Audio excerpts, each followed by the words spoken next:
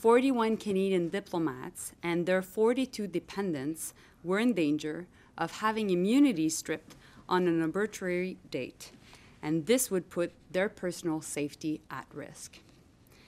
The safety of Canadians and of our diplomats is always my top concern. Given the implications of India's actions on the safety of our diplomats, we have facilitated their safe departure from India. This means that our diplomats and their families have now left.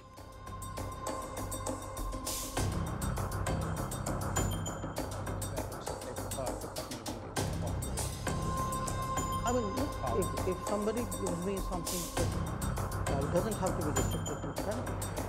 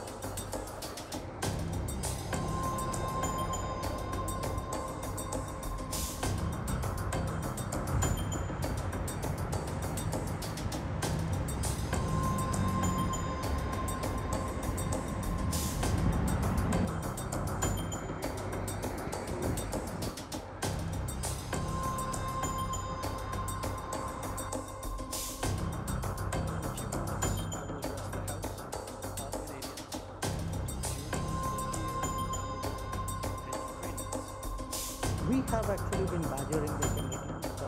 We've given them a lot of information about organized crime leadership.